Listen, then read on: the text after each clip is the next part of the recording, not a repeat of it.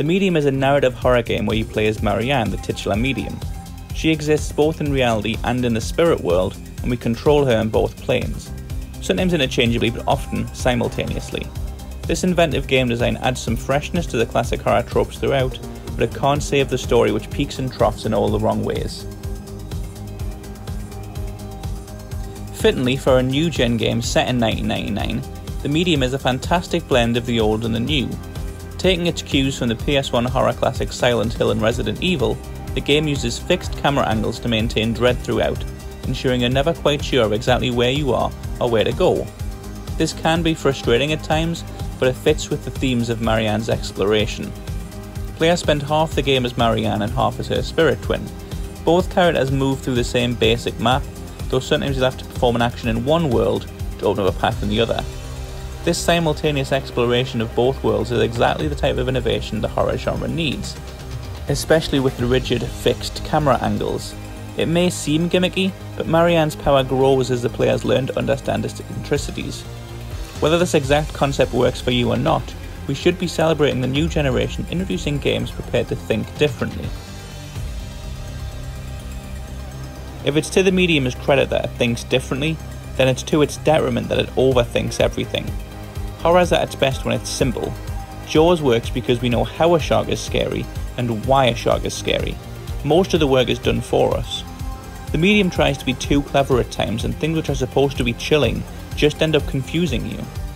It's a slow burn, but it often feels so slow it feels like the candle's been blown out. What's most frustrating is how well it strikes the balance in the opening exchanges, beginning with Marianne searching for her stepfather's tie to prepare him for his funeral.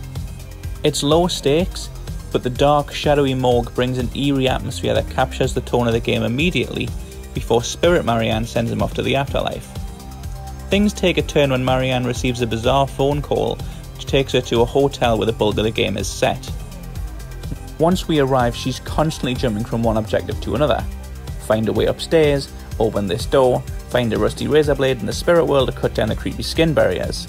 The central mystery is where the call came from, but it feels so distant and impersonal.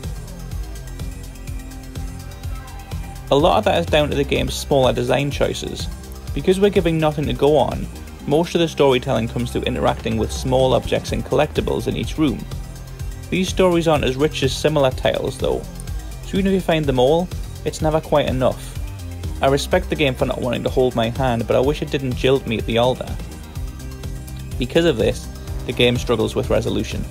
The game's ultimate ending is unexpected, brave and just about earned, but the mini-endings throughout don't feel as satisfying. Creatures are often vanquished through borderline scripted sequences and cutscenes too. Marianne never feels too involved in the whole affair. Thankfully, Marianne is a great character with a quirky sense of humour and the single worst dad one I've ever seen. She's easy to root for, but too often she feels like a passenger. Even with two versions of her, the game wants to tell a story from another angle again, all too aware that Marianne alone is not enough to tell a tale which never needed to be so complicated in the first place. The Medium starts well and ends well, and the fixed camera angles and single player split screen pay off with undeniable creepiness. Unfortunately, the basics let it down. The story meanders too often in the middle, relies too much on collectibles that lack narrative impact, and puts too much trust in cutscenes and not enough in the players.